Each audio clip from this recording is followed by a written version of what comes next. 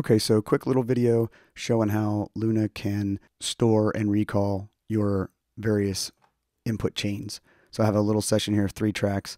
You'll notice all of them are fed by the same input. It's labeled mic 1, but it's a bass plugged in.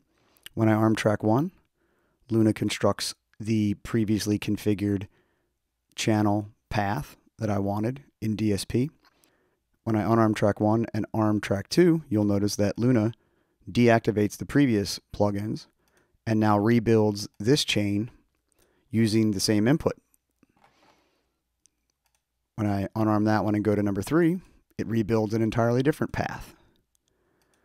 And imagine if this was your template and you had 3 or 4 or 20 of your favorite bass or guitar chains.